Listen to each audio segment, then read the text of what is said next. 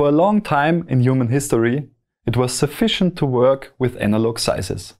We had analog amplifiers and filters for audio and video, analog oscillators and mixers for radio and television. We even built analog computers for solving differential equations. With the invention of the transistor, followed by integrated circuits containing billions of them, a paradigm shift occurred. Suddenly it was possible to convert an analog value very quickly and very accurately into a digital one. The era of digital post-processing had begun. In this video, we want to plunge into the wondrous world of ADCs and find out about some basic topologies.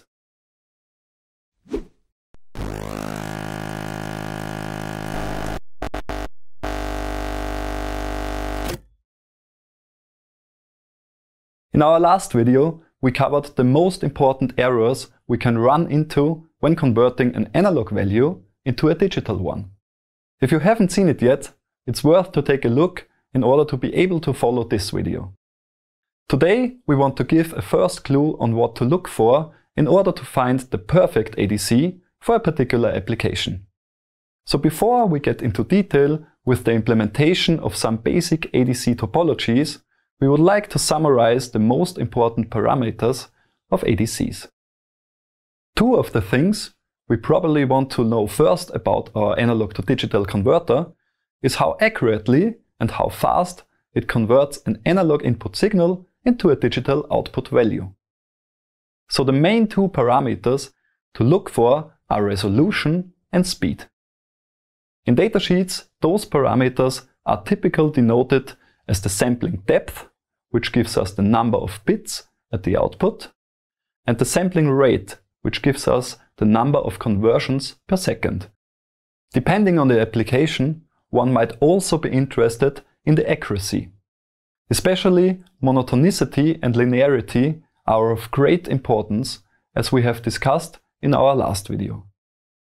Another question is the input scaling.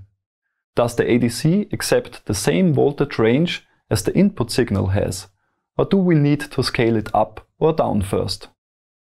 What does the digital output look like? Does the ADC give us a unipolar or a bipolar output, and in what format? There are several digital communication standards for ADCs and microcontrollers, like I2C or SPI. But there are even more practical things to worry about if we build a circuit containing an ADC. One of the questions that might arise is, what package do we have? What voltage supply do we need? Or where does the reference voltage come from? Is it internally created, or do we need to provide it from outside? There are many basic things to think about in a standalone ADC, and we could go into even more detail about other features that an ADC could offer. All this should only show that there is a reason why millions of different ADCs are commercially available. But if we sort them out and consider all the features we need, we might end up with only a few choices. To fully understand the upcoming chapter, you will need some basic knowledge about comparators, which we have covered in our video on operational amplifiers. If you want to refresh your knowledge before, we have put some links in the video description. Now it's time to get to know some topologies, and we will start with the fastest one, the parallel, or even a better name, the flash converter. With a simple flash converter, a conversion is carried out in a single step. The input signal is simultaneously applied to the individual inputs of n comparators. This also requires n uniformly distributed reference quantities. In this example, these are generated by a simple resistive voltage divider. The output signal is converted via a priority encoder to a binary code. The input of the priority decoder corresponds to the highest comparator activated by the input voltage. This circuit is only intended to illustrate the principle with which a flash converter works. Real ADCs do not work so clumsy. The circuit shown here nevertheless illustrates the problem of a flash converter. For a sampling depth of only 3-bit, 7 operational amplifiers are needed. The number of comparators is generally calculated by 2 to the power of n minus 1. You can therefore certainly imagine that this design is not suitable for ADCs with high resolution. Just think of an 8-bit converter which would need 255 comparators and resistors. We would need plenty of space on our chip for so many components.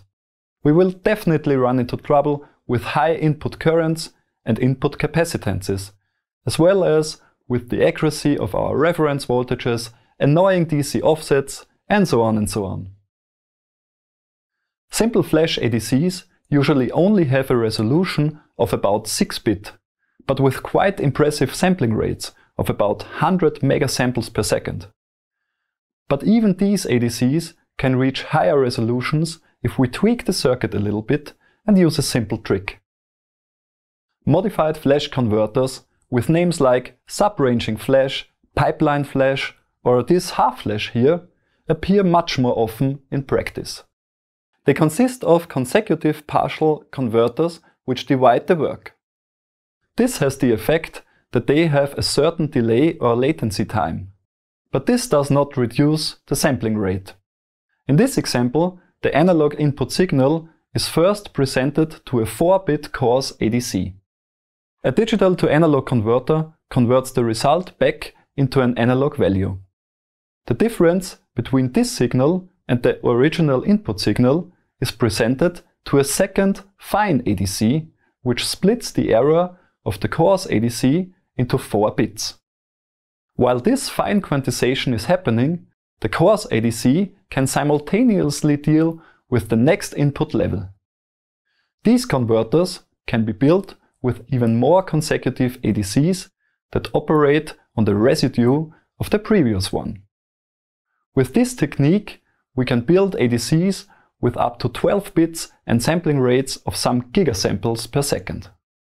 The only drawback is the latency at the beginning of the conversion.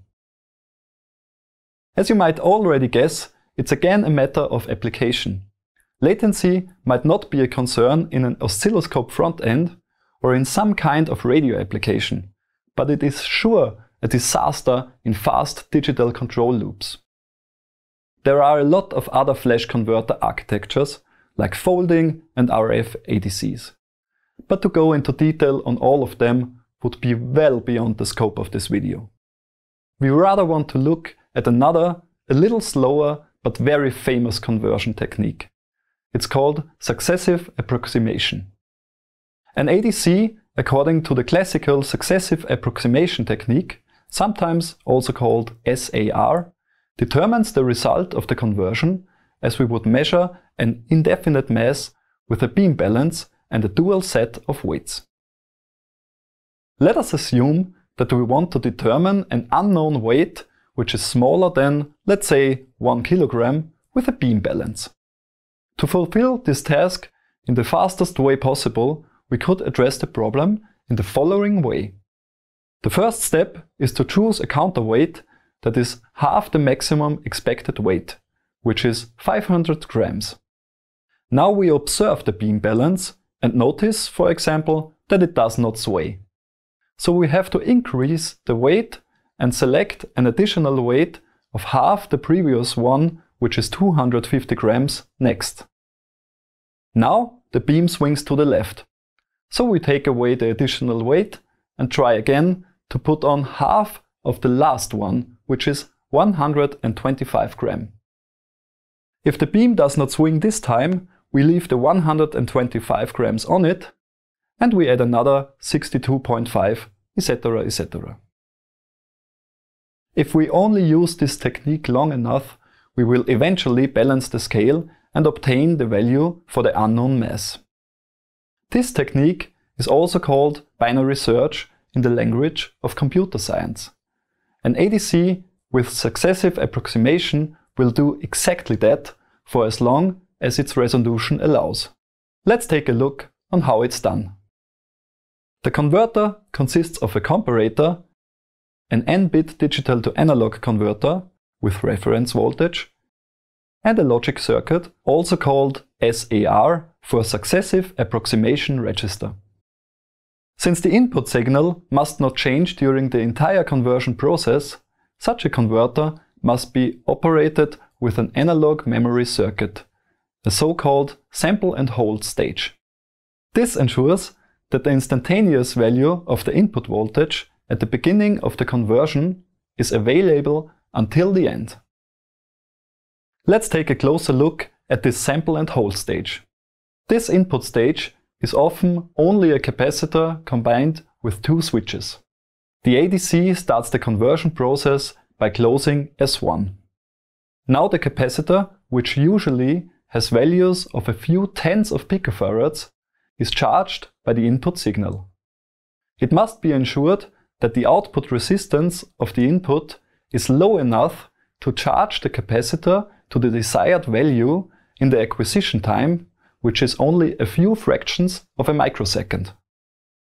After this time, S1 opens while S2 is closed. During the conversion time, which is often in the range of a few microseconds, the capacitor keeps the input signal constant until the end of the conversion. Then the next cycle begins.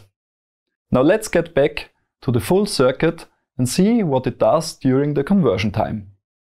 Initially, all bits are usually set to 0. Then, beginning with the most significant bit, each bit in turn is set to logical 1. At the beginning of the conversion, the comparator therefore compares the output of the DAC, whose input is temporarily set to 1, with the input voltage. If the input voltage is larger than the output of the DAC, the bit is left as a 1. Otherwise, a logical 0 is written into the most significant bit of the register. This contribution of the most significant bit is retained in memory during further conversion. In the second step, the next less significant bit is set to 1 for testing purposes, and the result of the comparison is observed. If a larger input voltage results again, a logical 1 remains at this position. Otherwise, a 0 is entered in the second position of the memory, and so on. After n clock cycles, the digital output in the memory is approximated to the input signal to an accuracy of n bits.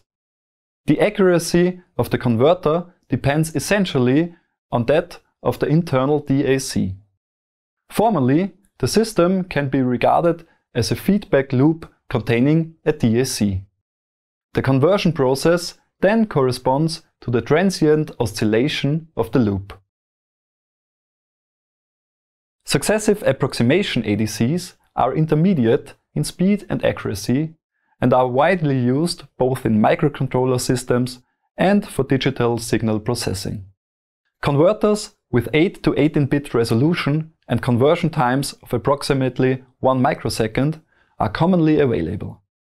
They are by far not as fast as the flash converters we have already seen, but typically faster than the very accurate delta sigma ADCs, which we will cover in our next video. So that's all for now. I'm Michael with the Institute of Electronics. We hope you've learned something today, but anyway, thanks for watching. For further reference, we highly recommend the following two books. The Art of Electronics by Horowitz and Hill, which is very informative as well as entertaining. And for our German-speaking viewers, we recommend Elektronische Schaltungstechnik, written by members of our institute. You can find the exact naming in the video description.